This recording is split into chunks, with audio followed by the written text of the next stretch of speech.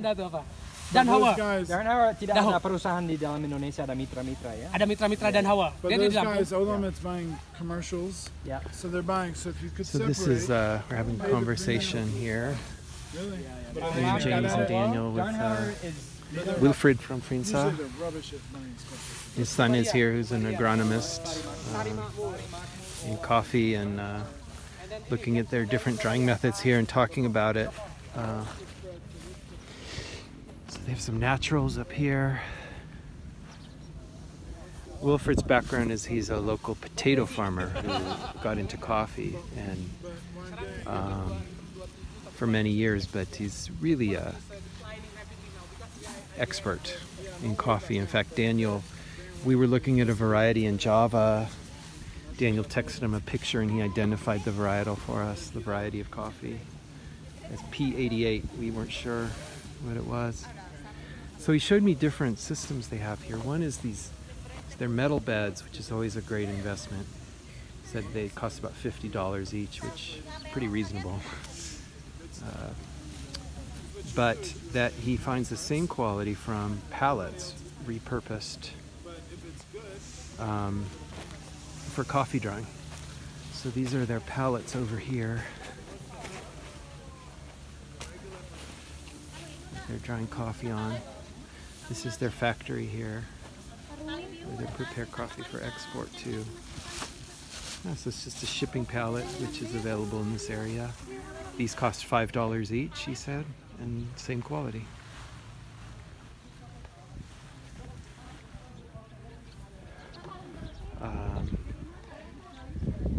And they have a whole system here where they're drying in 2 stages. They dry down to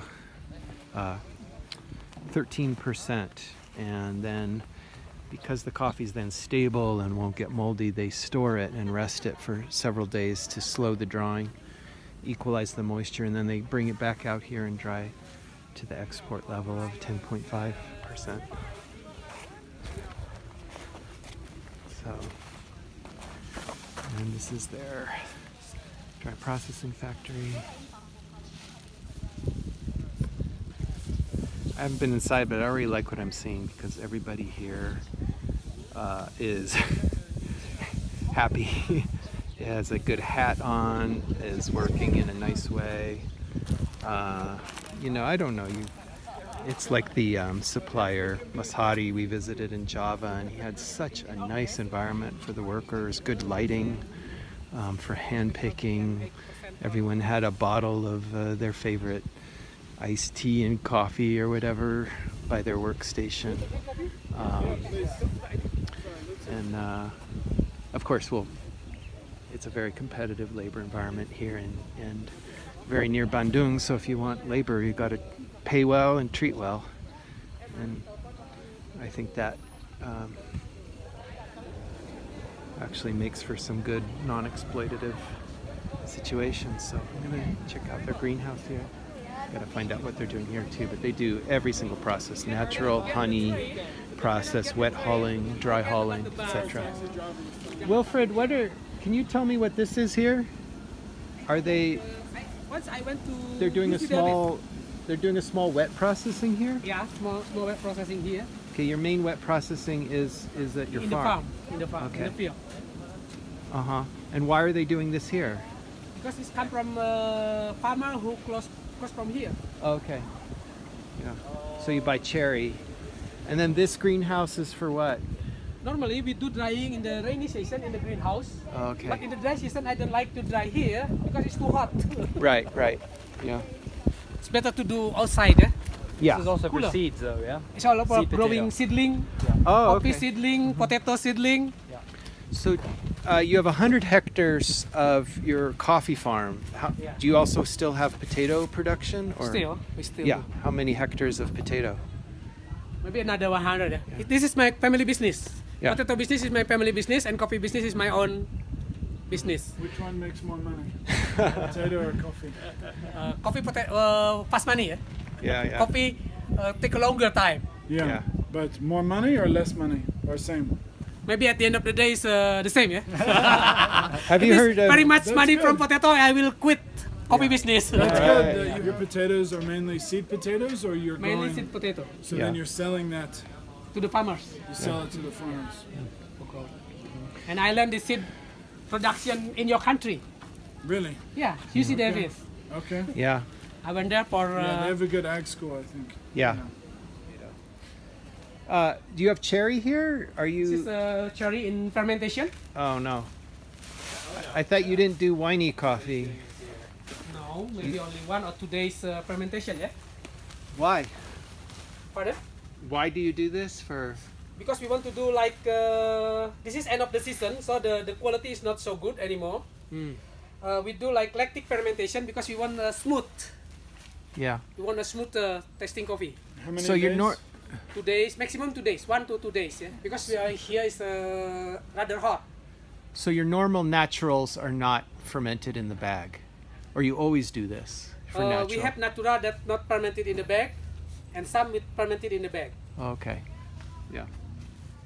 What's strange for me is that the nature of fermentation is not going to be the same with the same process in different places based on the different microbes. The different cherry is just different, and Yeah, you can't even different count. varieties, different taste, different microbe, different taste, different way, different taste. Yeah. So yeah, I guess that's a good thing in a sense. Yeah, we Except the result here is always fermented coffee. Maybe not this with 2 days. yeah, 2 days is less. In But- Florida is now many people are doing 4-day fermentation for honeys and naturals, And some people even do like 1 week, 2 weeks. like winey process. For Jakarta yeah. process, winey process, yeah. rotten coffee process. Huh? Rotten It's really fruits. popular here. Yeah.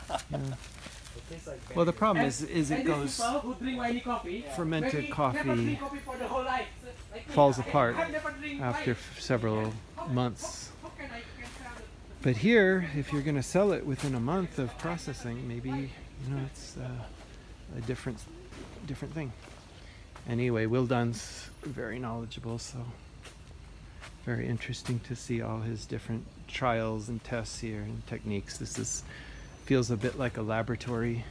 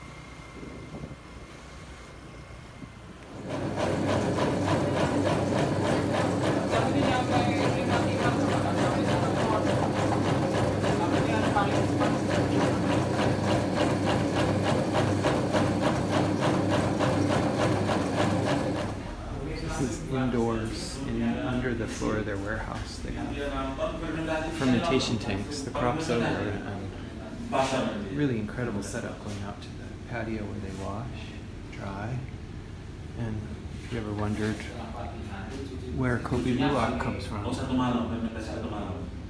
there it is. Not a lot of people know that. It's a really old, supposedly the oldest area in central Java of coffee production. 120 years in this area, whereas most coffee production here is new. There's actually not a lot of coffee coming from central Java. So we're checking out the lab of Mr. Sukran, who's in the black there. Uh-oh, don't give him the phone too early. But this place, appears to be, he built his own haulers, he built his own pretty much everything. That the more I look around, the more I see surprising things here.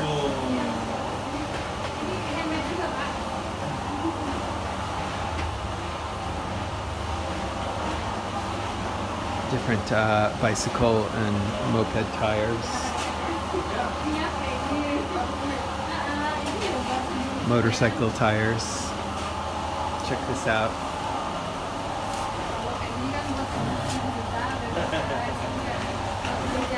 That works. He has an Isuzu truck motor that he takes as portable power for up in the mountains. It's on wheels. And this is his roaster that he built. And Daniel pointed out, if you look carefully at this, I thought it was a screwdriver. But it's actually like a turn signal wipers control switch from a car. This must be another car lever from so cool. Temperature control and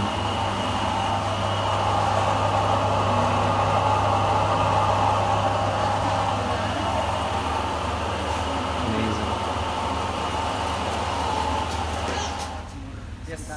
So he's starting up the wet hauler. They have a small amount.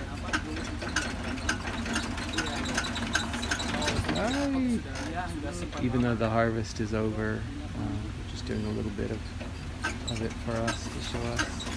Oh, jeez.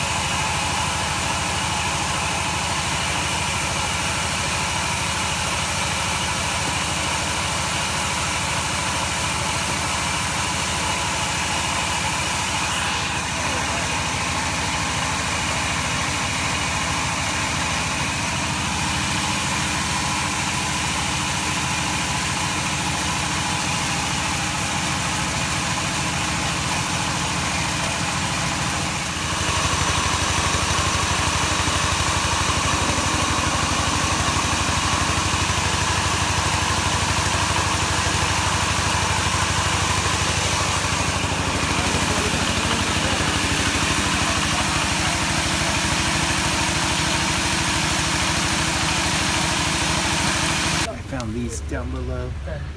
It just shows how the coffee, when it's wet hauled, is still a seed. And some have fallen here. They just plant themselves in the pile because there's enough soil, I guess, underneath his pile of pulp and parchment.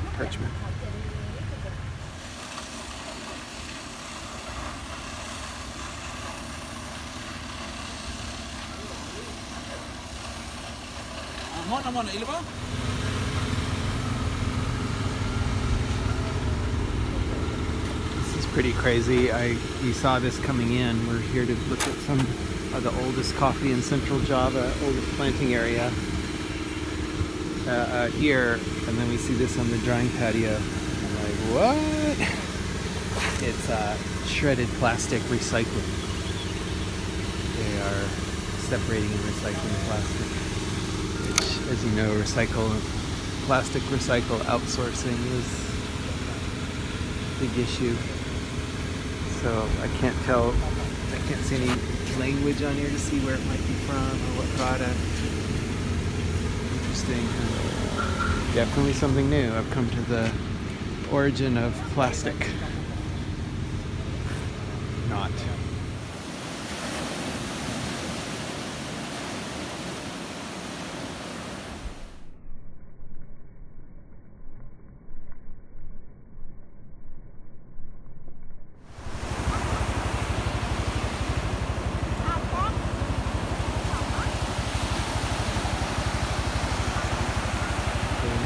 There must be a sandbar who's helping. Well,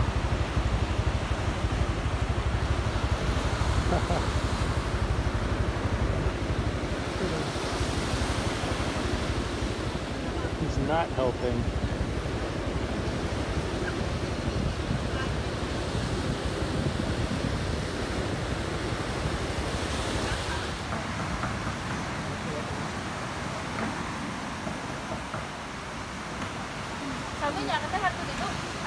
He's buying fish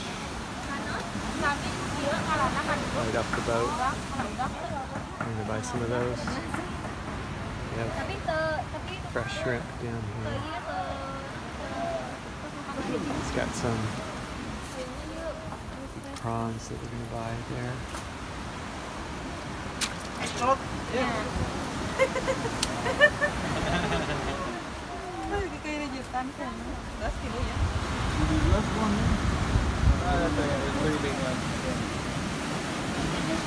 It's pretty amazing how this whole community helps each other. Like they all haul each other's boats out, and, pretty neat.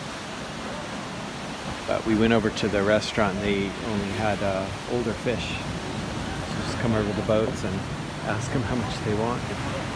It's pretty cool. And the restaurant said they'd cook it for us. So everything is possible. Indonesia. So yeah, when you're at Origin and you're making films or videos, then a lot of times you need to change lenses right in the middle. So that's a little difficult when you got a nice 7200 2.8 with ISM. You definitely want to take care of this lens. What I do is I like to get in a crouching position. Just going to hold this lens here.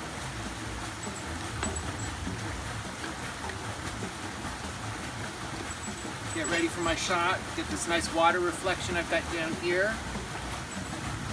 Yeah, and we're ready to go.